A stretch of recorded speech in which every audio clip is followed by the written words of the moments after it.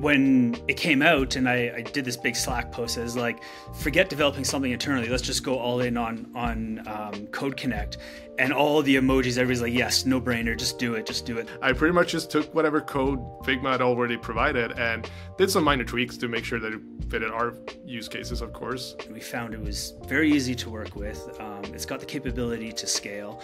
And we very quickly, within those 2 days, turned around implementing it for the entire design system for web engineers. Being able to look at a design and being able to just grab the different parts and pieces of it through Code Connect and get that up and running as fast as possible is something that I think Code Connect can really help with in Spotify's world. Very quickly, we were able to make an assessment that Code Connect will save engineers time. We were able to see that the ROI made it a no-brainer to continue rolling out Code Connect across the other engineering disciplines.